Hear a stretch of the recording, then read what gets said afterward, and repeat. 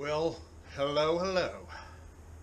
This is another installment of what Dave does and figures stuff out while you're at work.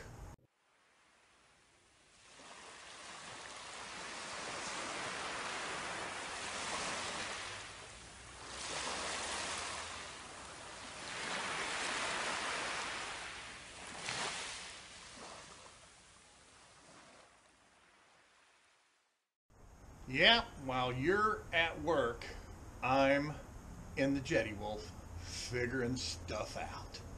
And I have just come upon a wonderful revelation.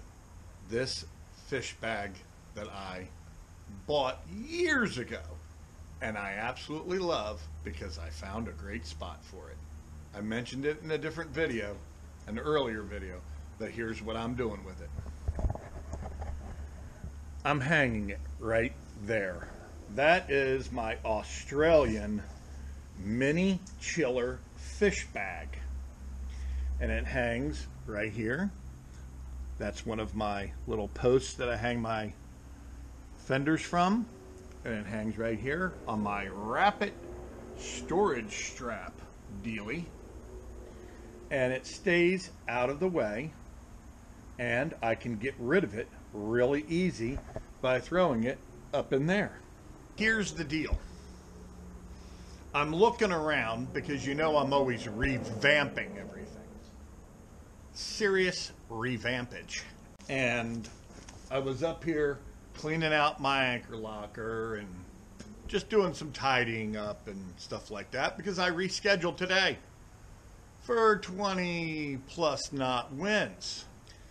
Yes, that's the life of a fishing guide. You never know in the winter when you're actually going to make any money. What I was doing is I went to Blue Bottle fishing in Australia. That's where I got the mini chiller fish bag. So the way they make this was really appealing to me because it's got this flat bottom and this is exactly how it would lay on the boat. The only bag that stands up straight, it's shaped like this. It's not one of these just envelope things that just flop over. This bag will stand up straight. I don't have it standing up straight right now, but it will. So then I'm looking around on the internet. I'm a professional finder. To make a long story short, I found a company out in Destin, Florida called Eat My Tackle. I see that they're making a fish bag now, and it just so happens to look exactly like this one. Has the same dimensions. This one here is 40 inches long basically overall and 20 something inches long. And I like that it can be folded and shoved away, and I like the fact that it's got lots of straps. And lo and behold, it's on Amazon. So I went and ordered one. I went and ordered one for this side so I can hang another bag right there because I am trying to save weight. I have taken my usual cooler here, my Icy Tech, and then I put this in. Okay, to hold it up. Well, now I am putting fish there. But the point of this whole thing is this fish bag is the absolute cat's behind. And I wanted another one. Well, you have to pre-order these. He doesn't have any. Or I would order another one right off of from Australia. For about the same price, I can get it for about the same price as the ones that I found that Eat My Tackle has on Amazon. So I ordered it and I put it on my Amazon Tools of the Trade page.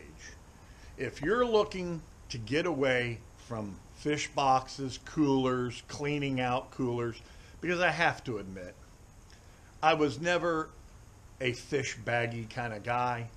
But boy, I'll tell you, it sure is easy just to clean the fish while they're in here, Just take the ice, dump it over the side, stick the bag in the water, wash it out, boom, hang it back up to dry. It's a done deal. Maybe spritz it out with some fresh water when I get home. So fish bags do have their merit. And you say to yourself, well, Dave, why do you need a second one? Well, I like spares. And I'm going to have another one over here that I can keep ice in, or I can put, dry goods like people's sandwiches, and I can save this just for things that we want to keep cold. Because what I've been doing is I've been stacking this level with ice that holds a good amount of crushed ice, and a little bit of ice over here with some drinks. You can see I got some drinks down in there right now. And then as we catch fish, I throw them in here, let them chill out after I usually dispatch them with a thump, if you know what I mean. Then I take an ice scoop. I take my ice scoop and then I put some ice in this bag. So that's what I've been doing. I'm getting away from carrying, I had that 200 quart cooler up here. It was good. People would sit on it, and I'd be so bow heavy that I'd be pushing into waves and stuff, and it was sort of a pain. So now I still have a seat for two up here. Back here, I used to have the cooler sitting back here. I used to have that same cooler back here. Nobody sat on it. Everybody just sits right here on the gunnel. I didn't have my boat built to lose this ballroom dancing back here. See all this ballroom dancing? I want space. That is my biggest pet peeve. And with that fish bag up there, not even on the deck, and maybe even another one over here, I kind of can't wait. I will be doing a review of it. I'm putting it on my Amazon Tools of the Trade page, and I will be doing a review of their bag up against the mini fish chiller that I have from Australia. They're getting them built all in the same place. We all know where everything's coming from. So there you go. That is something that's just an update on a product. That thing, I've had 5 drum in it. Okay, I've had 5 drum in that thing already, a couple sheep's head. Now with fish bags, what you want to do is you really want to sort of dispatch Mr. Sheepshead. You just don't want to take him green as grass and throw him in your fish bag, because those weapons that he has on his back, he'll just puncture your fish bag. So there you go, maintaining the space in the boat. We don't do a lot of fishing up here. People sit up here to get out of the sun. They do sit up there and they fish off out of here. They still got a seat to sit on right here, fish out there. A lot of people sit right up there and they fish out of there.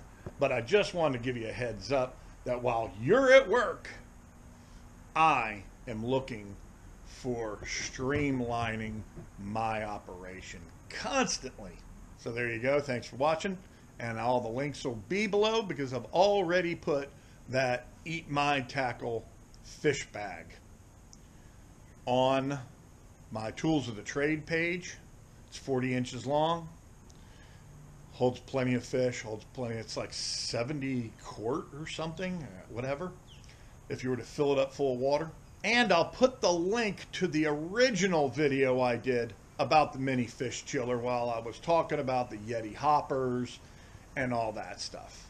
So I guess you could say my hobby is tweaking things. But it's funny that I have a video about that already, and now somebody else came out with one, and I'm going to be able to do a video about it. As the wind is blowing here in Jacksonville, Florida, keeping my fingers crossed that tomorrow I can actually get out with 2 guys, and 2 guys later in the week. So there you go. I'll see you on the next one.